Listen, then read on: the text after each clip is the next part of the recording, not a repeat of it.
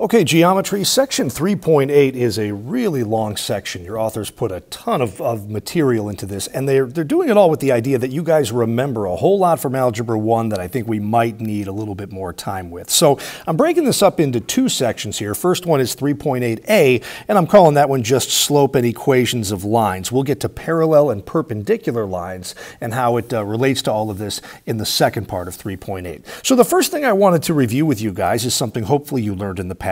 The definition of slope. When we're talking about a line, each one has a unique slope, and that slope is a numerical measurement of how steeply that line is either rising or falling. So when we talk about the slope of a roof, for example, or the slope of a snowboarding hill, something like that, in math we try to be numerical in measuring that slope instead of just saying, hey, this one's really steep and this one's maybe not so steep. Right here, I want to go through the formula that hopefully you guys remember from last year in algebra for the slope between 2 points. That formula is going to be y sub 2 minus y sub 1. So your second y coordinate minus your first y coordinate divided by x sub 2 minus x sub 1. And I'm hoping that all of that notation of x's and y's and 1's and 2's looks familiar to you guys, because it was very similar to something we talked about earlier in the year when we did the distance formula, I believe in section 1.4 in this book, and the midpoint formula in section 1.7. Now, a couple of other things to think about. You might have seen this in the past. Sometimes in math, we will use this little triangle symbol, which is actually the Greek letter D, or delta, and we'll put that in front of a y, and what that means in higher levels of math and science is change. Change in y divided by change in x. And another version of that formula you guys probably remember that can come in really handy when we're graphing lines and using slope are the words rise over run. Rise is always indicating how far up you go from one point to the next, and run is always indicating how far to the right you go. But you do have to watch out because those numbers can be negative sometimes, which would mean the exact opposite. Okay, I think it would be a really good idea if in your notes you drew me 4 really quick, very simple graphs. They don't have to be anywhere near as complicated as mine right here. And we talked about the 4 types of lines that exist. The first one we're going to draw is one that does this. So that is a line right there that we would consider to be a rising line. But it's important to realize that we always read lines from left to right the same way you read words in a book there. If you read this thing from right to left, you could actually make the argument that this line is falling. But no, we always read from left to right. And in any line that is rising, m, your slope, I didn't mention that before, the variable we always use for slope is m. M is always going to be positive in a line that is rising from left to right. We'll get into the math of why that is in a little bit. So the second type of line, I bet you all could tell me, would be one that looks maybe something like this. And again, if we read it from left to right, this is a line right here that is falling. Well, if a rising line has a positive slope, stands to reason that a falling line is going to have a slope that is negative. All right, every falling line from left to right has a slope that's negative. And now for the 2 weird cases.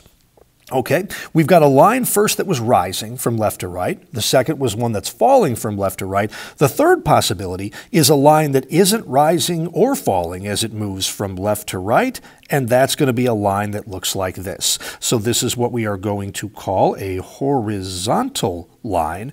And as far as the slope of a horizontal line, well, it can't be positive because this line isn't rising, and it can't be negative because this line isn't falling. So we need a number that is neither positive nor negative, and there's only one number that does that. That number is 0. So the slope of every horizontal line is always going to be 0.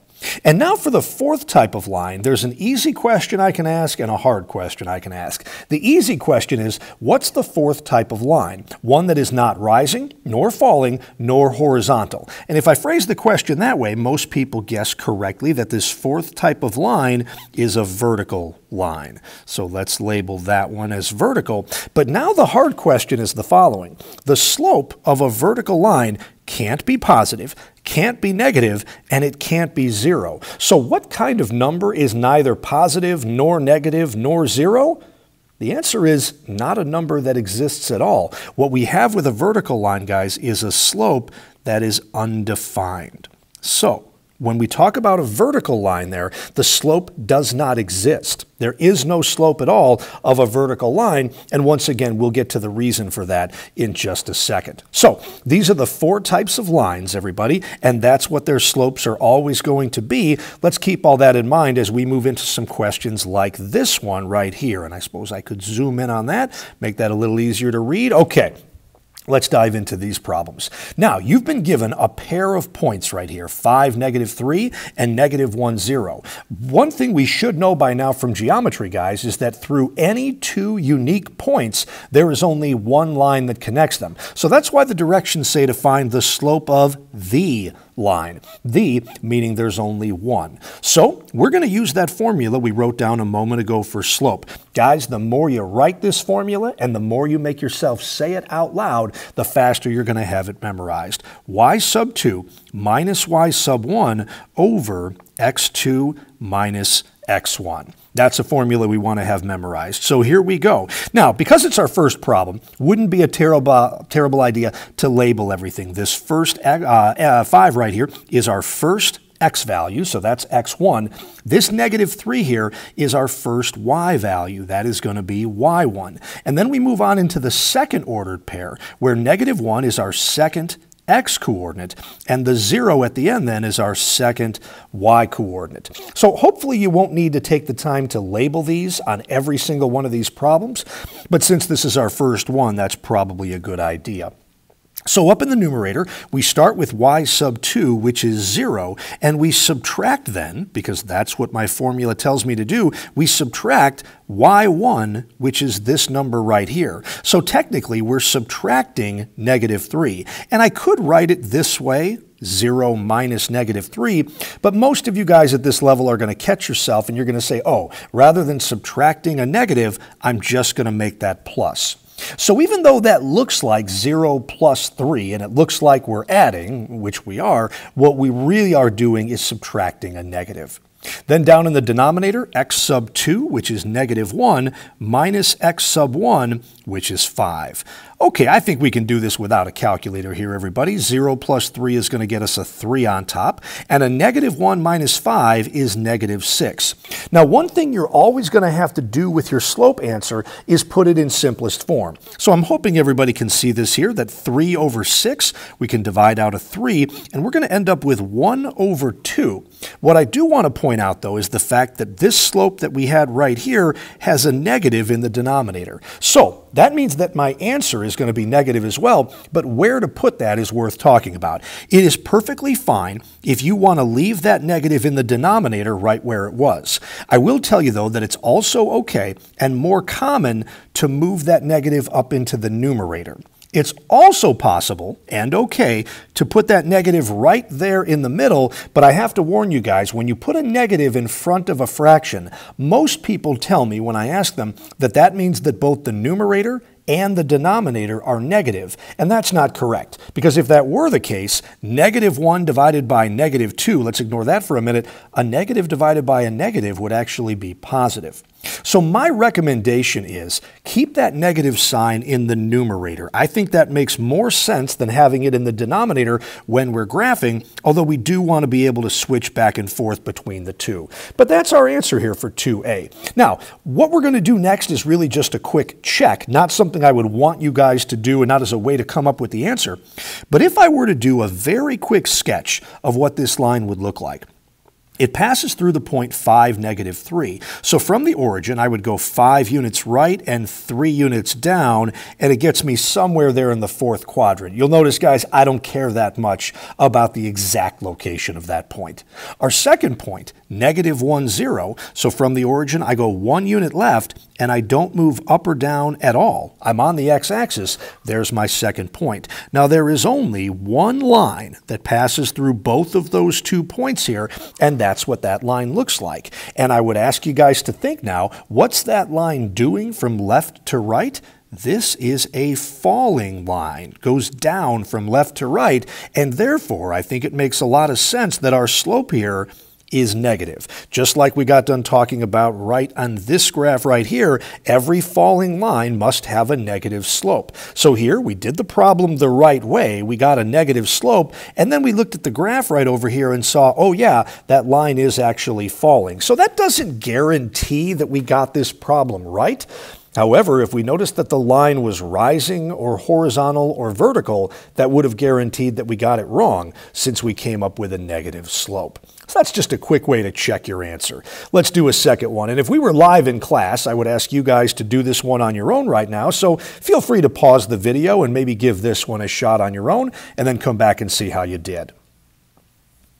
All right, hopefully you tried that. Let's go to our formula now. M, once again, is y sub 2 minus y sub 1 over x sub 2 minus x sub 1. So let's get rolling here, guys. M equals y sub 2, our second y coordinate is 3, minus our first y coordinate, which is negative 9. So rather than minus negative 9, we'll just make that a plus. Down in the denominator, x sub 2, our second x coordinate is positive 4, and then minus x sub 1, which is a negative 4. So again, minus a negative becomes a plus. That's going to give us a 12 in the numerator and an 8 in the denominator, and we'll look to simplify this by dividing out a common factor. Biggest thing we're going to see there is a 4. 12 divided by 4 is 3. 8 divided by 4 is 2, and that's our answer here, guys. So, what kind of line are we dealing with? Since our slope is positive, this better be a line that is rising. Let's check this real quick. Negative 4, negative 9 means I go from the origin left 4 and down 9, so there somewhere. And then 4, 3, right 4, up 3, right about there. And as I draw the one and only line that connects those 2 points, we can see that that line is rising, which makes me feel pretty good about my answer right here because my slope was positive. All right, that was B. Let's take a look at a third example, and whoa, why did that happen? I think I can fix this. Sorry about that. All right, guys. Now again, I would encourage you to pause the video and try this one on your own. Something interesting happens here. See if you can find it. All right, guys, so M is equal to, let's do the formula again, y2 minus y1 over x2 minus x1. So out of these 4 numbers here, y2, the second y coordinate is 3, minus y1, the first y coordinate, which is also 3, all over x sub 2, the second x coordinate is 4, and then minus x1, which is a negative 7, so we'll make that a plus. And when we go to simplify, something interesting happens. This is now 0, all divided by 11. And one of the things I'm hoping you guys remember from the last couple of years, 0 divided by any other number, anything other than 0, is always equal to 0. So that's our answer here, guys. But I would ask you to think about, back to our first slide, if your slope is 0, what kind of line does that mean that we are dealing with? The answer to that should be horizontal. And if I plot this thing real quick, I'm hoping we're going to see that. Negative 7, 3, so left 7, up 3, got it. And then 4, 3 means right 4, up 3. Oh, and I noticed then that when I draw that line, it looks horizontal. Now, why is that? One of the things that I'm hoping you noticed, the 2 y coordinates in this point were exactly the same. And the y coordinate of a point tells you its height. So if you've got 2 points here and here that are at the exact same height, they both have a y value right there, in this case of 3, that guarantees that this line is going to be horizontal, so the slope of 0 makes a whole lot of sense. One more here, guys, before we move on to something new. Let's take a look at D. Negative 7, 3, and negative 7, negative 2. Go ahead and hit pause. Try this one on your own, please. Okay, let's check it. M is y sub 2 minus y sub 1 over x sub 2 minus x sub 1. Let's keep writing that formula until we have it down pat. Y sub 2, your second y coordinate, is negative 2, minus y sub 1, the first y coordinate, is 3. Down in the denominator, x sub 2 is negative 7, minus x sub 1, which is also negative 7. So minus negative 7 becomes plus. plus.